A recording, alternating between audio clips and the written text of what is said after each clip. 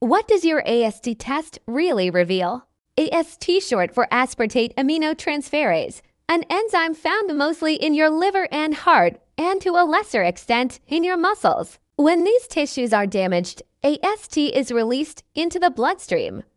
Doctors usually check AST to evaluate liver health, especially if you have symptoms like jaundice, abdominal pain, dark urine, or unexplained fatigue. Moderate increases may be linked to chronic liver conditions, alcohol use, or even muscle injury. It's often paired with other tests like ALT, alkaline phosphatase, and bilirubin to provide a clearer picture of your liver function.